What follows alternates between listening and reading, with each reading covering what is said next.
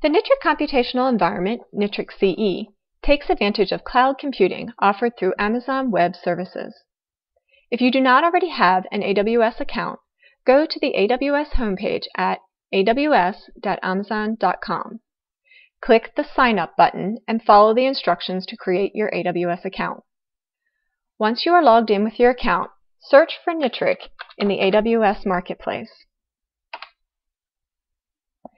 Click the NITRC Computational Environment link. This brings you to the NITRC-CE homepage for the AWS Marketplace. Make sure the correct region is selected from the list. Generally, you will want to select the region closest to you to get the fastest network traffic. Then click the Continue button. From this page, you will launch the NITRC-CE instance.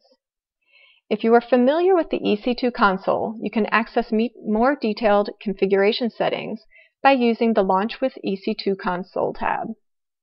This should not be necessary for routine NITRC-CE use, so we are just going to go with one-click launch. Review the information shown. The estimated monthly cost is shown for the extra large instance that is currently selected. If you change the instance type, the monthly cost is updated. You will only be charged, however, for the time the instance is running.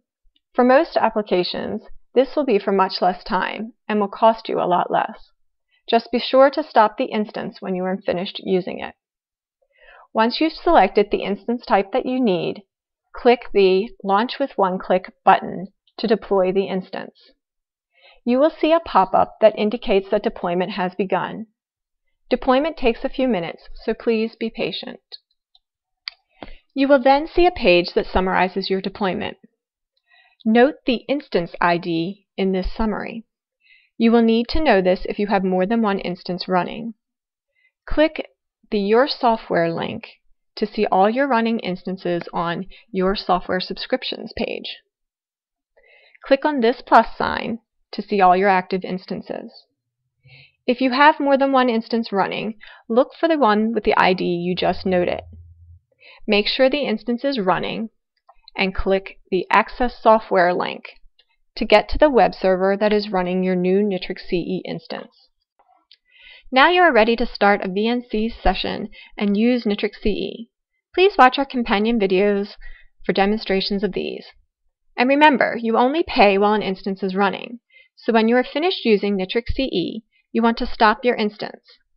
Go back to Your Software Subscriptions AWS page and click the Manage in AWS Console link. The Manage console lists all your instances, and the one that has the ID that you noted earlier and should be checked is the one you want to stop. Right-click on Running and select Stop to shut down the instance, or Terminate to shut down the instance and delete the attached storage volume. Any questions, email nitricinfo@nitric.org.